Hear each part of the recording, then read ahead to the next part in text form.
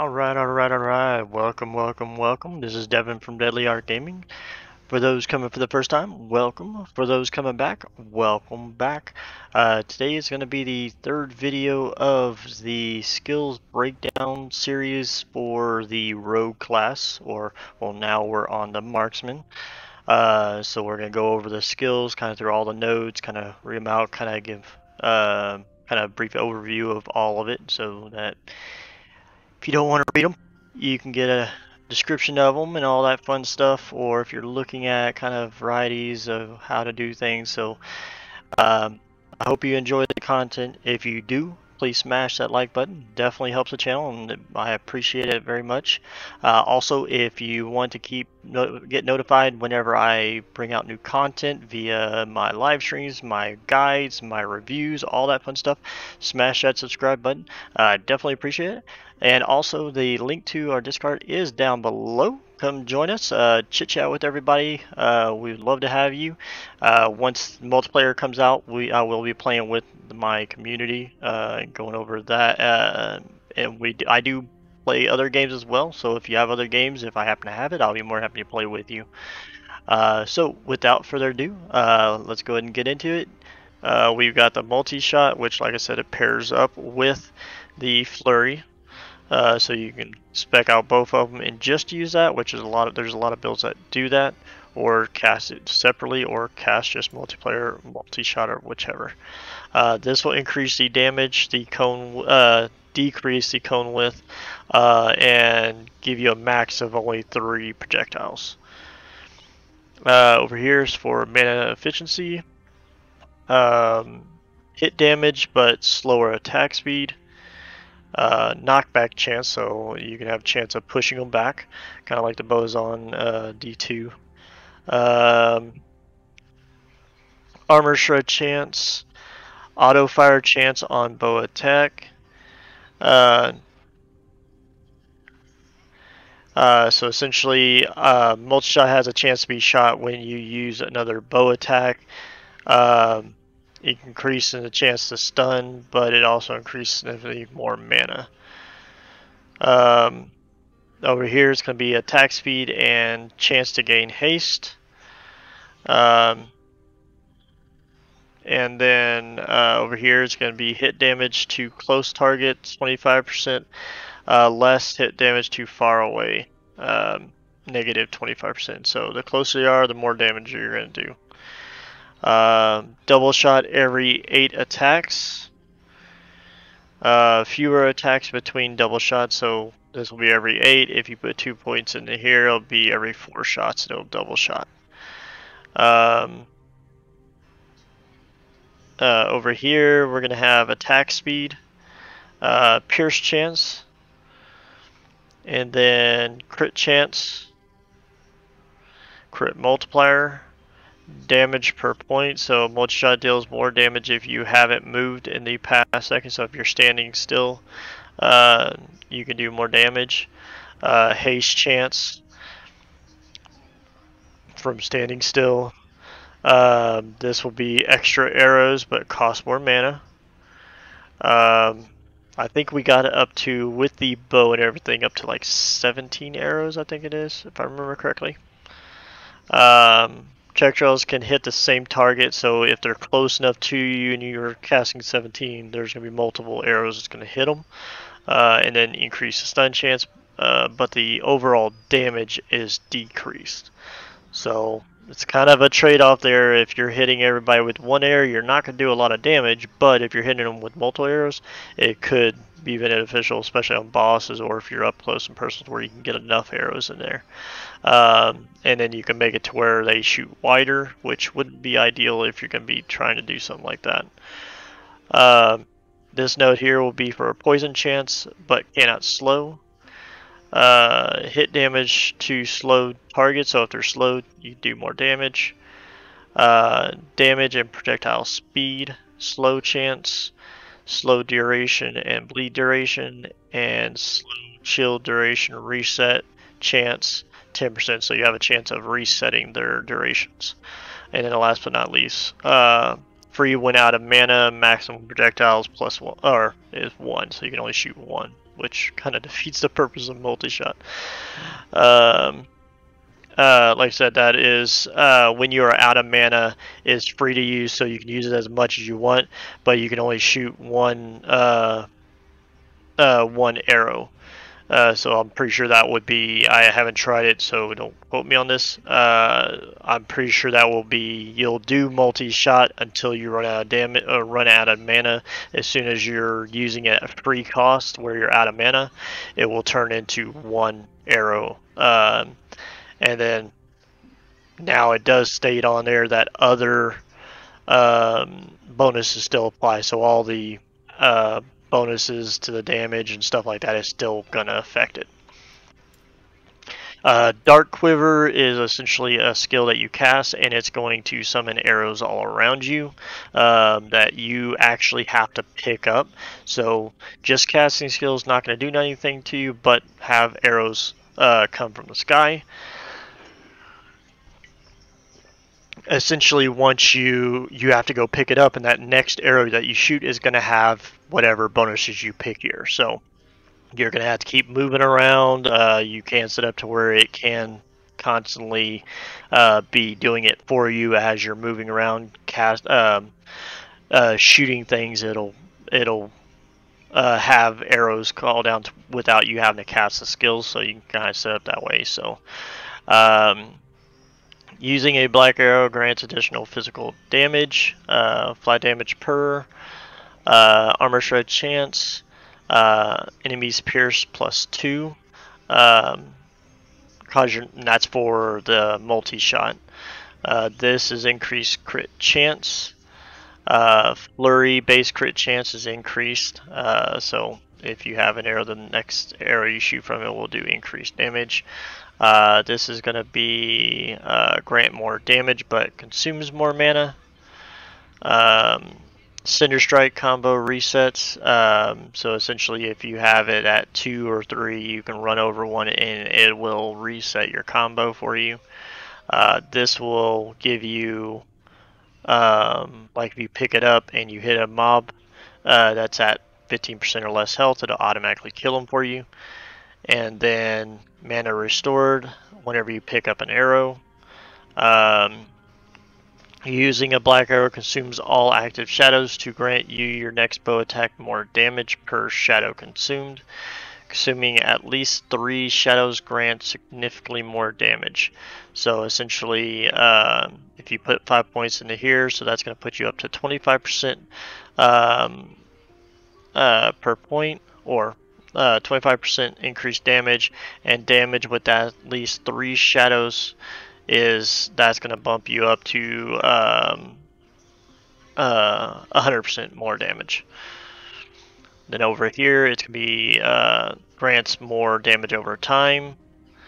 Crimson Shadow duration, so picking up Black Arrow does grant you the Crimson Shadow, which gives you increased damage over time as well. Bleed chance and fire physical resistant penetration. And then poison chance and poison resistant penetration here. Up here, we're going picking up arrow grants a shadow. Frenzy, so picking up one does grant you frenzy buff, which grants you attack speed and cast speed. Health gain when you pick one up. Picking up a black arrow grants active ballista additional bow physical damage while they are active or alive. So that would be 4 per point, so that would be up to plus 20 damage. Black arrows gives active ballistas attack speed. That's 2% per, so that would be 10%. And then this one, a buff, they have ballistas that have been buffed by at least 4 black arrows always critically strike. So if you pick up a bunch of arrows, they'll be buffed, but the only thing bad about that is that by the time you run around and grab 4 arrows, they're going to be close to timing out. So picking up black arrow grants you a stack of Dust Shroud for the glancing blow and dodge rating. Arrow on bow skill use chance 5%. And this one is this is the one that allows your bow skills, just any of your bow skills, to call down an arrow for you. This one causes your next hail arrow to deal increased damage. So crit chance, whatever your crit chance is, converted to damage over time at 200%. Then over here we got the arrow frequency, but the duration is shorter. Instant arrows, so you instantly summon a number of black arrows on use. The rest are spread out over the normal duration. So you have to put it at 5 points to have it immediately drop down 5. Slow duration for the black arrow, and then knockback chance distance. Picking up a black arrow knocks back enemies 4 meters. So if they're all chasing you down, you can grab one real quick and it'll do a knockback for you. Black arrows are summoned, but the arrows are summoned at the same frequency, causing Dark Quiver to have a longer duration, so you can increase duration. This will increase your elemental damage for your next bow use, and this will change the cold to freeze multiplier rate by 40% per point, lightning to shock chance, and fire to ignite chance. And then black arrow causes your next detonating arrow to deal 100% more area. Hail of arrows, which is an area of arrows that come from the sky. Essentially, let's see here. This one will be more area. Initial barrage, but at a greater cost. Crit chance, immobilize duration, and slow duration. Dust shroud for the glancing blow and dodge.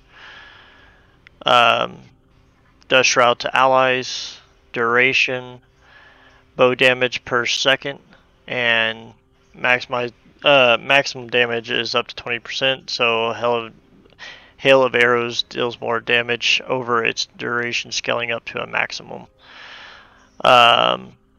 This does not affect damaging elements. So up here we'll get into physical convert to poison, and bleed convert to poison chance, and then poison chance. More duration on one active hail.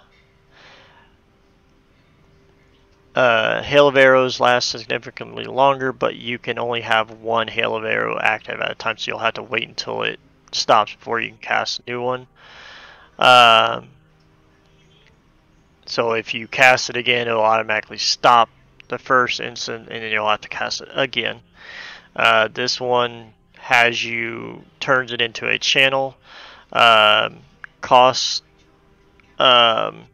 negative 40 mana from it starts out at 60, so it'd be 20 mana per second.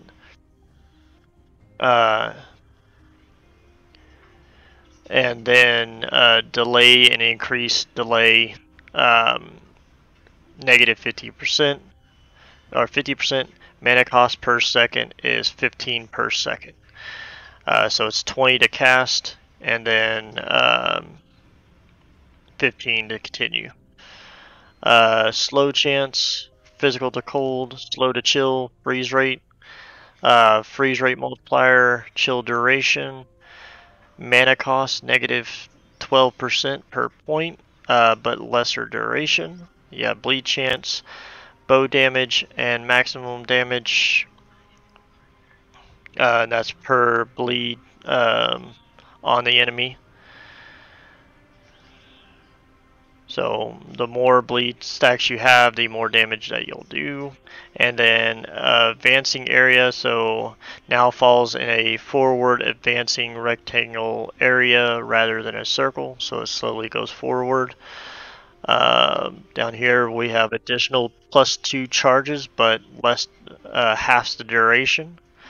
This one will give you less mana cost, and the cooldown duration is lower, but there's a bigger delay from when you cast it to it actually starts coming down. Increased damage, increased bow damage to stun enemies. This will be increased damage, but in a smaller area. Bow health leech, so you'll leech a portion of their damage. Physical converted to fire. Bleed converted to ignite. This one will increase your damage to ignited enemies. Critical vulnerability chance. Let's see here. Armor shred chance. Frailty chance. And that is... Oh yeah, I started up there. More area. Initial barrage, so the now also shoots a barrage of arrows on use, dealing bow damage, but costs more mana. Immobilize duration, slow duration, and then crit chance. Last but not least, Detonating Arrow. This is basically a lightning arrow that comes out, and then you can fork it. This will increase crit chance, but reduce at a reduced arming time, so it'll have increased, but reduces the arming time for it to arm to do the explosion. Critical multiplier and critical vulnerability chance. And then cone, circle turns into a cone, so instead it will be kind of a wedge instead of a circle area around like an explosion. No arming time, so it'll be instant. Lightning turns it into fire conversion. Shock turns into ignite. Over here for attack speed and shock duration. Explosion cause lightning tendrils to chain out to nearby enemies, so this can go up to 2, and then you can put 4 points into it to where it can go out to 8 additional enemies. And then it also, the tendrils will give you lightning resistance, penetration, and shock chance. This will give you Sucker Punch will, when you hit an enemy with that arrow that already has an arrow attached to them, the explosion deals more damage in a larger area. So essentially, if you hit them twice before the first one explodes, you have a chance it'll do even more damage. Now it's not going to do 2 explosions, it'll still just do 1. Shock chance, homing arrow to where they kind of will slightly try to seek them out. Don't expect it to do a U-turn. This shock turns into poison. Explosion poison chance is 200%. Explosion hit damage is -50. No added bow damage, so this is mainly just kind of turning it into a element damage and elemental damage. Here will be deals more damage and has a larger arming time. The explosion deals more damage per second the arrow spins arming, so 5% per point. Increase arming time of 15%. Increase explosion damage 15% per. Over here you have explosion damage per 5% health the enemy is missing. Down here, explosion damage, less explosion radius, so it's going to do more damage, but at a lesser radius. Maximum time charged, and enemies pierced per 0.5 seconds. So detonating arrow can now be charged up for up to 2 seconds, casting it to pierce a number of enemies. So essentially you can just pierce a couple more enemies and get some more out of it. And then damage per second charge, 25%. So if you do it up to 2, that would be 50% increased damage.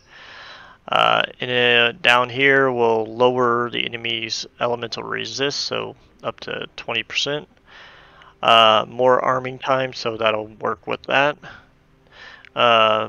Enemy movement speed, lightning converted to cold, shock to chill and freeze rate, and freeze rate multiplier.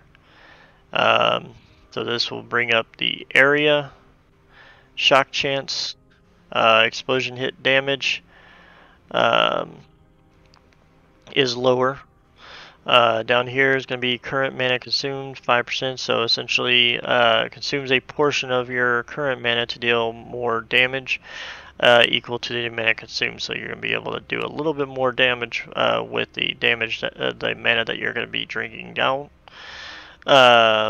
Explosive damage, increase explosion area, explodes immediately. If the enemy has an attached detonating arrow and gets hit again, this will make it explode immediately. Kind of works just like this one, but this one just doesn't make it explode either, does a bigger area and more damage. And then over here, detonating arrow deals more damage and has a increased chance to stun, but now has a cooldown. So instead of you being able to just constantly shoot it at one after the other, it'll have a 5-second cooldown, but does 30% increased damage, 100% increased stun chance, and more explosion area, and then additional charge. And I do think we are finally done. Those are all the rogue skills broken down, kind of gone through all the different nodes that are associated with them. Like I said, as far as that, I know with the Blade Dancer variant, a lot of people are using Cascade, Dagger. Flurry is a very popular one. Using Flurry, you can use with Cascade, and then a lot of people are tossing one or the other of these two in there, and then using Shadow Bomb. Also, Shurikens is very popular, is very fun. Like I said, I'm working on one right now and I'm having a lot of fun with it. That would be mixed in, like with mine, I'm going to be using Shuriken, Smoke, Lethal Mirage, Shadow Cascade, and Shift, of course, so that'll be pretty much it there. But as far as Marksman, a lot of people are going Flurry with mixed Multishot for the AoE clear and good a single target. There also is a few good builds with the Hail of Arrows, and I've seen a couple being put out with the Detonating Arrow. There is a couple, like I said, Ballista builds, but they're, like I said, they're going to be more beneficial for a group play rather than single target, just because of the delay of putting them down before they actually start shooting and actually start killing stuff. So definitely a fun class. I'm glad they finally got the Rogue out. I've been having a lot of fun with it. I hope y'all are enjoying it. Alright, so that is it. Hope y'all enjoyed it. Like I said, just wanted to kind of go through an overview of all the skills that completes the Rogue class through the Blade Dancer and the Marksman. I will be doing the Falconer as soon as we get it out, and that way I'll go through the skills as soon. I'll make another video for that once that class releases. If you did like the content, please smash that like button. If you want to keep alerted whenever I make new content, new videos, live streams, all that fun stuff, smash that subscribe button so you're notified. Also, Discord link down below. Come join us. Love to have you. I'm gonna be playing with my community as soon as we get multiplayer out. If you have other games that you looking for someone to come join you in, I'll be more than happy to join you if I have the game. Other than that, my name is Devin from Deadly Art Gaming. You all have a great one. I'll see y'all next time.